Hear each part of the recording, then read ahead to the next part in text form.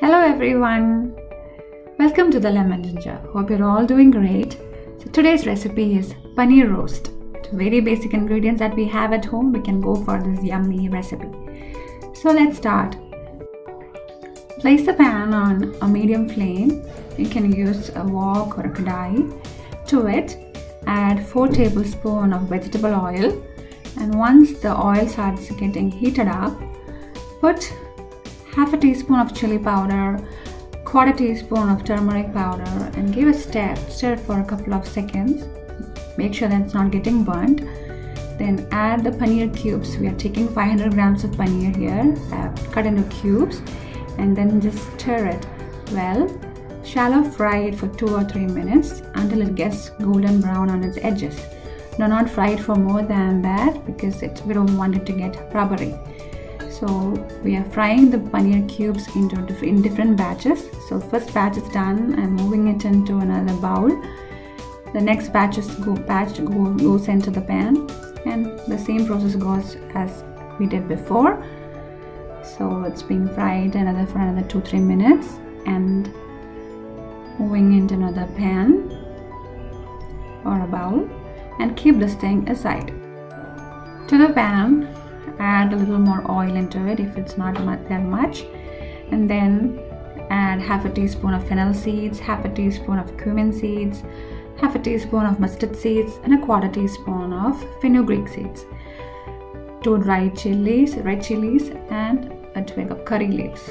Stir it for a few seconds, and then add 3 onions finely chopped. I have used a chopper here to get the fine chops, and I've put it there, and I'm stirring it until the onion turns translucent.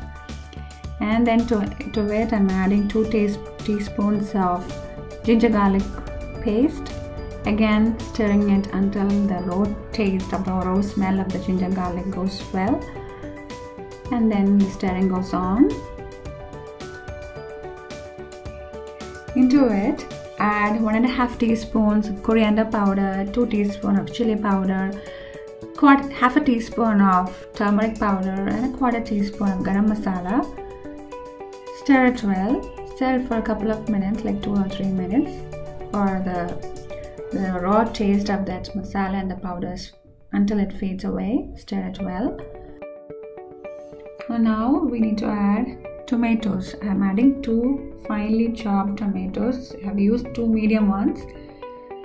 Stir it well until the tomatoes are nicely mashed up into the onions. Add salt to taste and stir it well. Once the tomatoes are completely mashed up, once you feel that the tomatoes are cooked, add hot water. I'm adding 1.5 cups of hot water into it, and let the gravy boil very much. And as it boils, add cilantro. I'm adding a small handful of cilantro or a coriander leaves into it, and stir well. Nicely stir. And to it I'm adding the fried paneer. Now stir well until it's completely mixed into the gravy.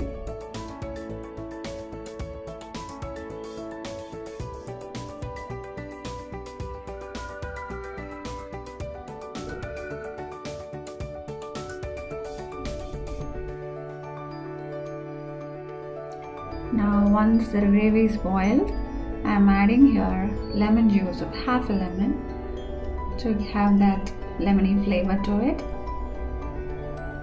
Again stirring.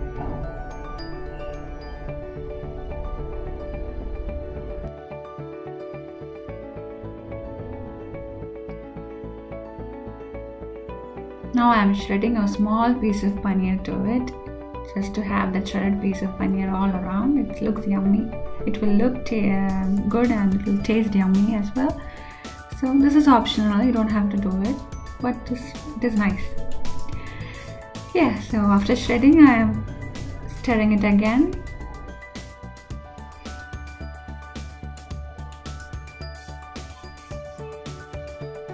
And that's it. Yummy paneer roast is ready. It's very easy to make, so when you don't have time for the paneer butter masala and all, this is just as awesome as the other all other paneer recipes.